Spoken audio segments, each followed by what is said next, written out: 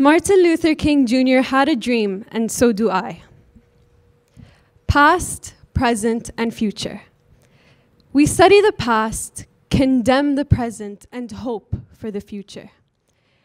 They say that we are repeating history, and it's a reality that we are stuck. We are stuck in a cycle of corrupt leadership, broken dreams, starving children, and can't get out of it. Our age textbooks written in the late 90s seems as though we are reading the same news stories of today, but with different names. We are like a student the night before an assignment is due, plagiarizing ourselves in hopes that no one notices, but we notice. Yes, I notice. I notice how wars are still going on, United Nations propositions are failing, and genocides are occurring. I notice how mothers and fathers are crying over the deaths of their children, and children are crying over the deaths of their mothers and fathers. I notice how war tears bonds apart by loss. I notice how we are paying billions to create nuclear weapons when those billions could be saving lives. I notice how many people are forced to flee their homes just to be turned back to a place that has now disappeared under ashes of what it once used to be.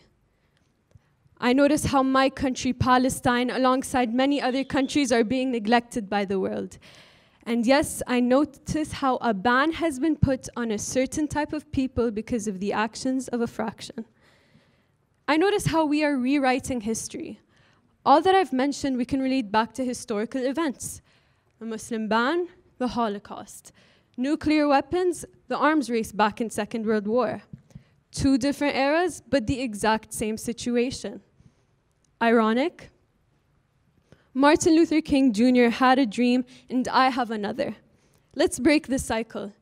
This cycle that is constantly spinning. Instead of making wars, let's make scientific breakthroughs.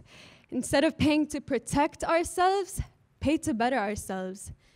Instead of spreading hate, spread education, spread love, spread health. Instead of hearing that your baby cousins have been killed in an airstrike in Gaza, give them the gift of life that they rightfully deserve. This is all just a bunch of words, but words that I proudly say. I will not be silenced by what we've accepted to be reality. And I don't care if I'm remembered as the girl who could or even as the girl who couldn't, but at least I'll be the girl who tried. Martin Luther King Jr. had a dream, and this is mine. Thank you.